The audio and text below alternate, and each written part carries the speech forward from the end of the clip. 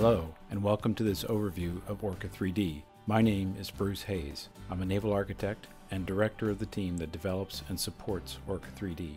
Today, I'm going to give you an overview of Orca3D, a marine plugin to the Rhino modeling system. Rhino is a very powerful, easy to learn, and inexpensive system, and has become very widely used in the marine industry, among others. We chose to develop Orca3D as a plugin to Rhino so that users would have the naval architecture tools that they need in the same software environment where the rest of the design process is carried out. This means that you can spend your time designing, not switching back and forth between programs with different user interfaces and file formats. Orca3D consists of 4 modules, which I'll describe briefly here before demonstrating them. The first module of Orca is Hull Design and Fairing. In this module, you'll find methods and tools for creating hull and other surfaces such as foils, superstructures, decks, and transoms. Tools for defining and creating sections through those surfaces such as stations, buttocks, and waterlines. Tools for editing the control points and control net that define those surfaces. And various forms of specialized output including lines plans and offset tables.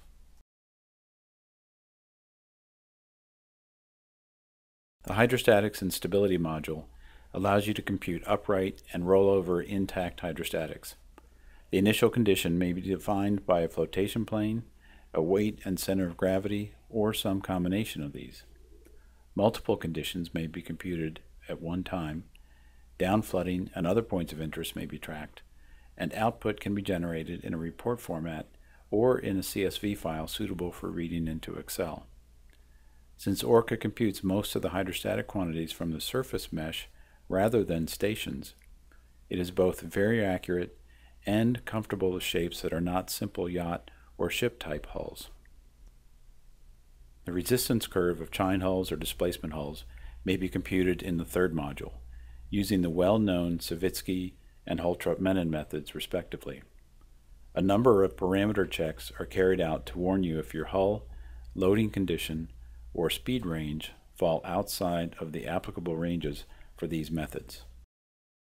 Finally, the weight and cost module allows you to assign weight and cost properties to any or all of the objects in your model. These properties can come from a library of standard materials that you create and take the form of a weight density, for example kilograms per square meter for surfaces or kilograms per meter for curve objects, and a cost density that is broken into material cost and labor cost. As an object is modified, its weight and cost update accordingly. A specific weight or cost value may also be assigned to an object. The resulting weight, center of gravity, and cost totals are available in the standard report, which may be exported to Excel and can be used as input to the Hydrostatics and Stability module.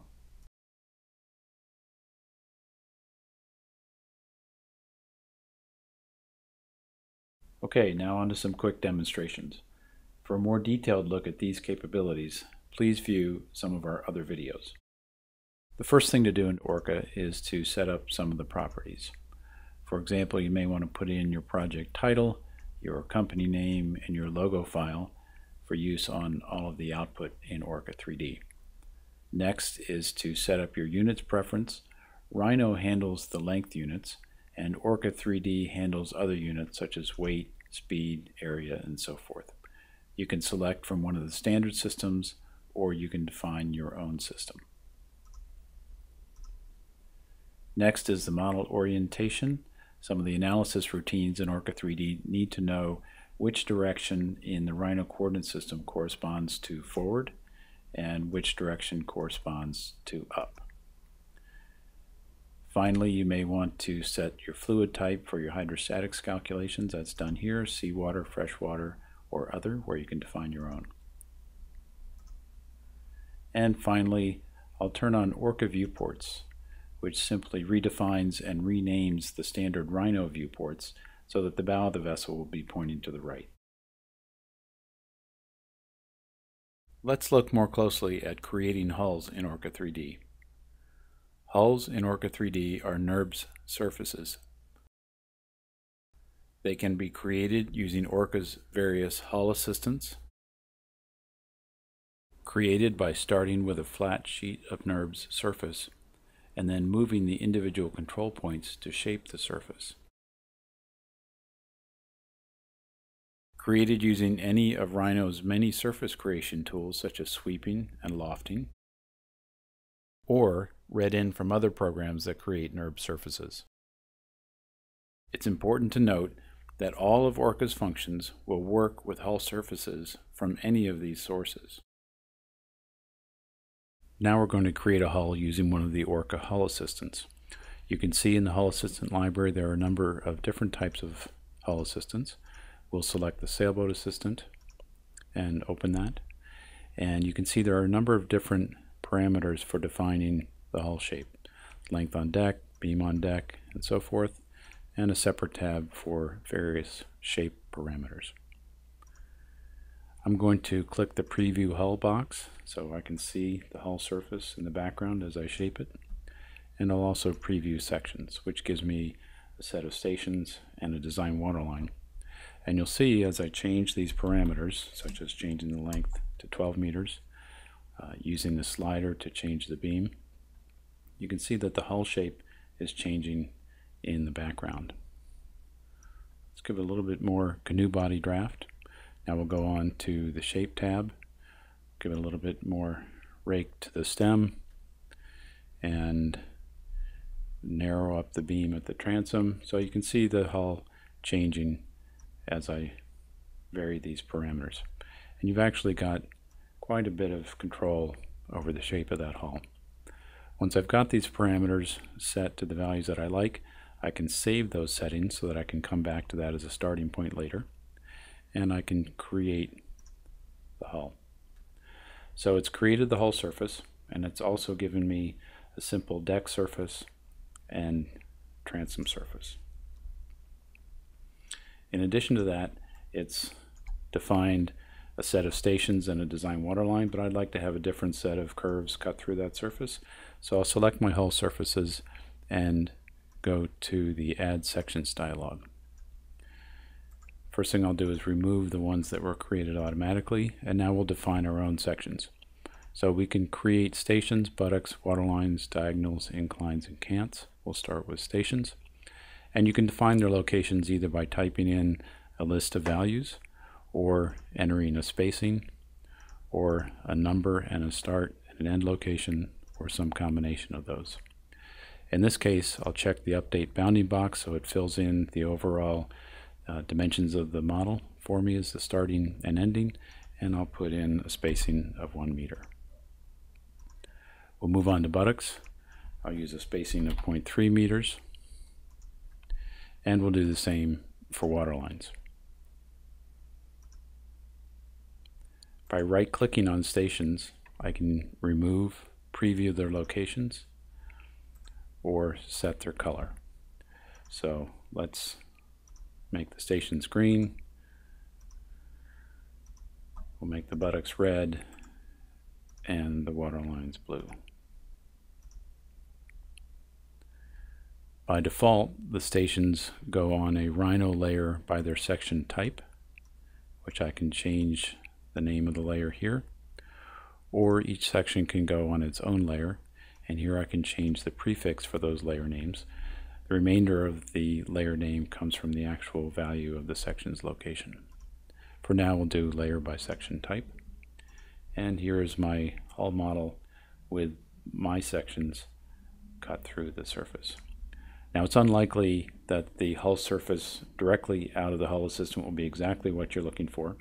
So of course, like any surface in Rhino, you can turn on the Orca control points and select one or more points and move them to do some further editing of the shape.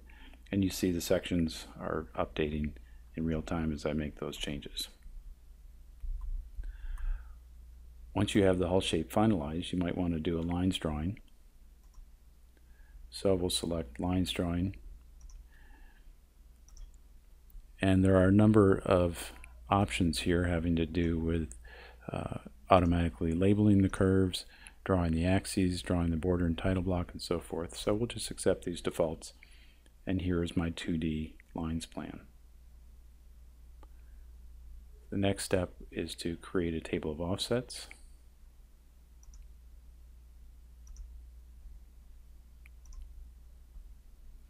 And it's going to open Excel and put in a table of offsets with waterline half breadths on one worksheet and buttock heights on the other. The next step is to run some hydrostatics. So I'm going to select my hull model and go to Orca3D, Compute Hydrostatics and Stability. The first step is to define the flotation condition. Orca gives you multiple options for this, either a weight and center of gravity, or a sinkage, trim, and heel, and you may do multiple conditions at one time. You can also do some combination of these, for example, a weight and a trim and a heel, weight, LCG, and heel, and so forth. We'll begin with the sinkage. We'll do a single value, and I'm going to check the box for mirror about center plane, and we'll add a plane that represents the water surface. And simply click Calculate.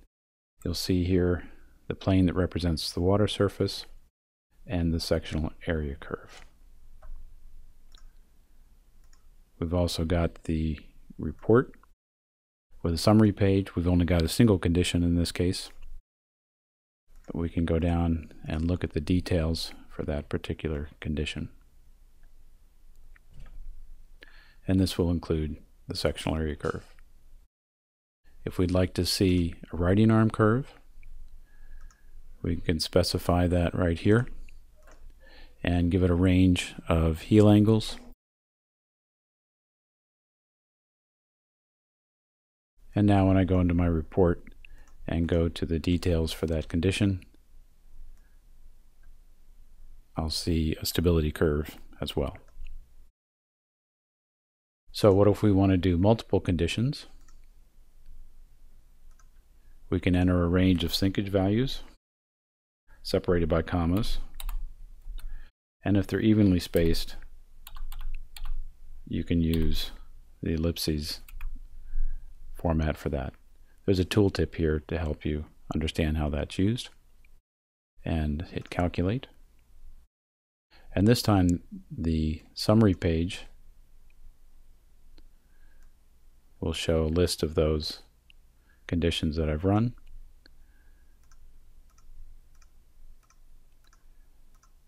And now you can see the curves of form, much more complete data. And then we can move on to the detailed information for each of those conditions. In this case, we ran 51 conditions.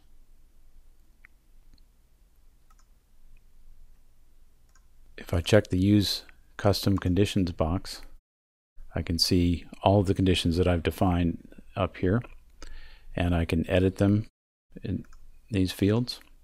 I can add conditions. I can change their type from fixed plane to free float. For example, if I would like to enter the weight and center of gravity.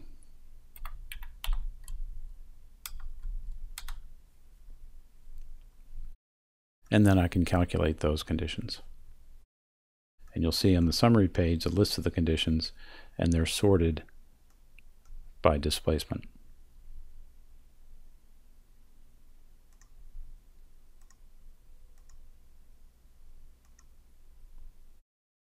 You can also output the data to a CSV file so that you can work with it in Excel. And you can transform the model to the resultant conditions so that the z = 0 plane will represent the resulting water plane. You can see that there's a lot of flexibility in the way that analyses can be run and in the types of output. Also, because Orca's calculations are based on the surface mesh rather than a station-based description, it's easy to analyze monohulls, multi-hulls, and non-ship-like surfaces such as offshore platforms. It's even been used for non-marine shapes such as a waterproof iPad case. It's forgiving of minor gaps in the model and does not require that you have a closed model as long as naked edges don't become submerged during the analysis. The design condition lets you define the surfaces and the flotation condition to be used in the computation of design hydrostatics without having to go through the hydrostatics dialog each time.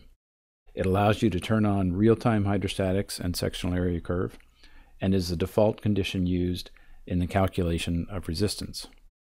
So I'll select my hull surface, go into Stability and define design condition. And again, I can define the condition either with a weight and a center or with a flotation plane. I'm going to mirror about center plane since I've only got half the hull modeled, and I'm going to check real-time hydrostatics and real-time sectional area curve. If you have target values for your sectional area curve, you can enter them here. Okay, now to compute the hydrostatics in that condition, I only need to click on the design hydrostatics icon right here.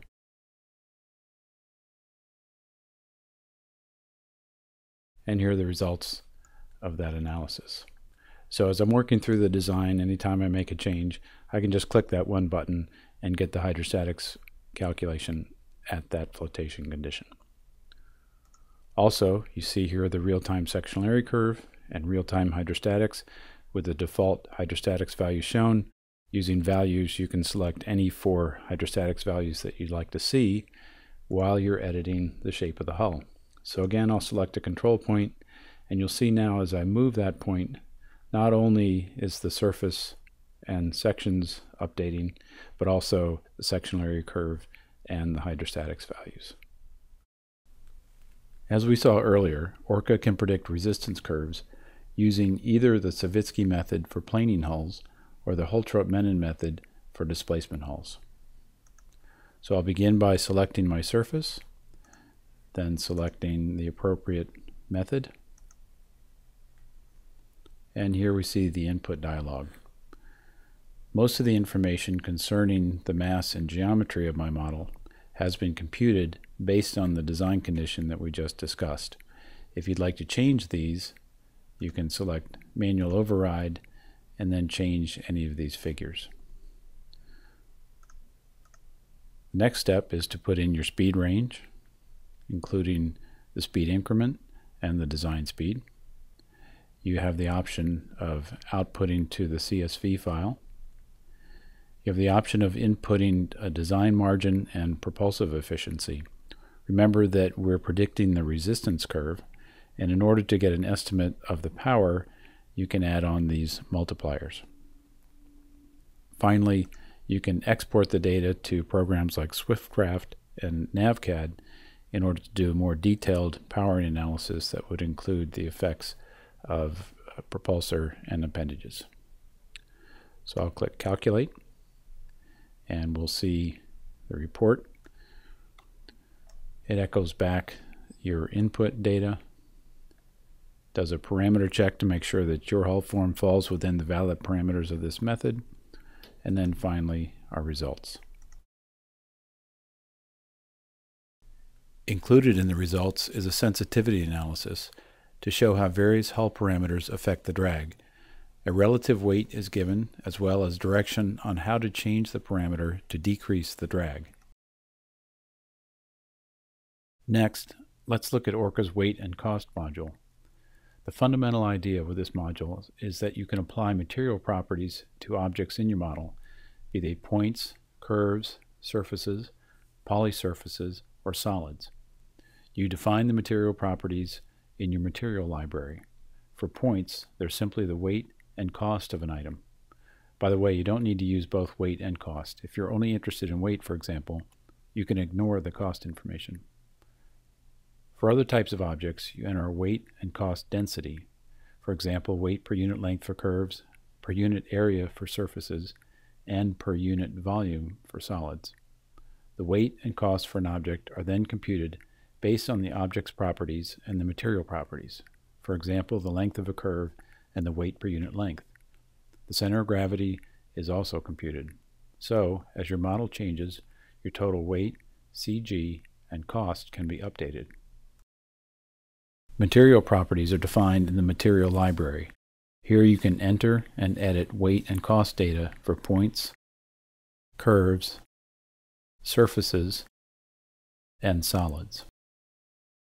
The next step is to assign a material to the objects in your model by selecting the object or objects and using Assign Weight Cost properties. Two options to note here. Point materials can be assigned to any type of object, not just points, but in that case the weight will not change as the size of the object changes. Also, a fixed weight, cost, and CG may be assigned, but again, these will not update as you edit the object. Usually, though, you'll be assigning a material property that matches the type of your object, and the weight, CG, and cost will update as that object is modified. As you work through your model, you can select items that have weight cost properties or those that do not. This makes it easy to see which items still need to have properties assigned. By selecting Manage Weight Cost Properties, you can see a table of the objects that have weight cost properties, which also shows a summary of the totals. You can disable them so that they won't contribute to the weight and cost calculation, edit their properties, clear the material properties from the item, and quickly add a point with weight cost properties to your model. Next, you can run a weight and cost report. There are various options for what should be included in the report and how the items should be grouped in the report. The first page shows the weight properties, the next page shows the cost properties, and then you see a list of the stock materials that were used in the report. The report can be printed or exported to PDF, Word, or Excel. You can export your material library so that you can pass it along to other Orca users, and the merge function allows you to read in a library from somebody else. Finally, recall that the weight and CG data that is computed from your model can be used as input to the hydrostatics calculation.